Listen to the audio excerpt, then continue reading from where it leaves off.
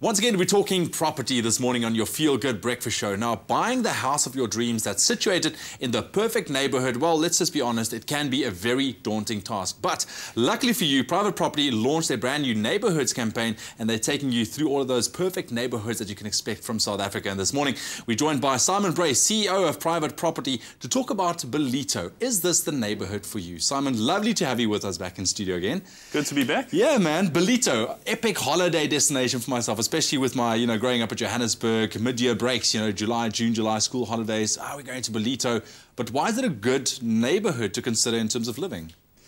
I think what you just said there is exactly the reason that we've embarked on this neighbourhoods project at Private Property, this idea of showcasing what a neighbourhood has to offer, because a lot of South Africans have built stereotypes around their own experiences.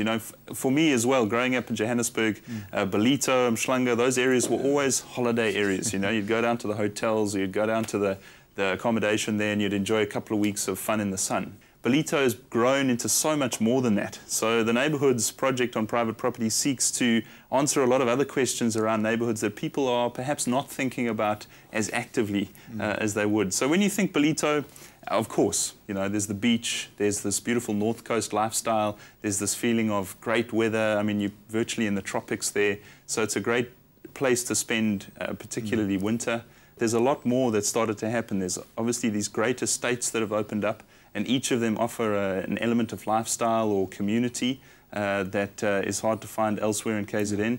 And shopping centres popping up all over the place. So there's a good growth story, good development story there as well. All right. So when, of course, looking at buying your house, you need to consider the neighbourhood, where it's situated, but also the type of people that live in this neighbourhood. Are you going to fit in nicely as well? Are you going to enjoy it? So who will we kind of find living in Ballito? There's a great mix, actually. There's obviously the Ballito residents that have been there for years, and there's a sense of small town feel that's still there, which I think attracts some people to the area. But a great move of young Durban families north. There's the safety and security in particular that the estates up there offer, and that's drawing a lot of young Durban families out of the traditional Durban suburbs further north. And it's achievable because the access to Durban, if you work in Durban or Umhlanga, there's still easy access from Ballito. It's only a half-an-hour drive, which, in the context of Durban locals is a long way, but in the context of nationally, it's actually a short commute. So you're seeing a lot of young families, but you're also seeing an interesting trend where Joburg businessmen are choosing to base their families down in Ballito and work in Joburg. The commute's not that far, airport's just around the corner. Are you serious? Is that even possible to do that? It's a fascinating thing, and you're actually seeing this sort of trend pop up around the world. I saw an interesting tweet online this week. A guy that works in London was looking at London apartments, London rentals, and of course those are crazy expensive. Yeah. And he did the numbers, and it made sense to actually live in Barcelona and work in London. So he now commutes from Barcelona to London every day. And similarly, you're seeing that in South Africa. Guys are basing their families, as I said, in Ballito. There's great schools, there's great lifestyle. The kids get a different type of lifestyle to growing up in Johannesburg.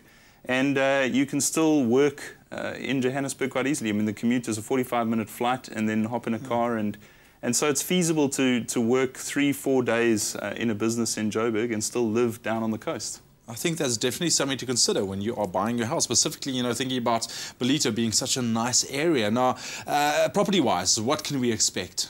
It's a great mix again. I think it's still a value market. There's been a lot of growth in some of the up end of the market, particularly estates like Simbiti and, of course, Zimbali. Those are upmarket estates for sure, and you're going to pay anything between 4 and 6 million rand for a nice house there. But there's still value on the other end of the market. You've got complexes and smaller estates that are offering 2-3 bedroom homes at great prices, and that's what's driving a lot of the growth in the area. Sure, if only Ballito was closer to Cape Town as well. But let's talk about that. Neighbourhoods, that's pretty similar. If you like the Ballito lifestyle, what it offers, anywhere else in South Africa that we can find a similar kind of vibe? It's tough to match neighbourhood with neighbourhood. We've attempted to do it on the website through a cool lifestyle filter. So it makes connections between neighbourhoods that are perhaps disconnected geographically. But Ballito's got a unique vibe. It's got that small town feel, that great coastal weather. If you had to consider its similarities with other areas of the country, certainly the growth is a similarity with some of the areas in the country. Ballito is the fastest growing municipality in South Africa right now. So, you know, you're seeing massive infrastructure development, shopping centres, growth in the residential property market.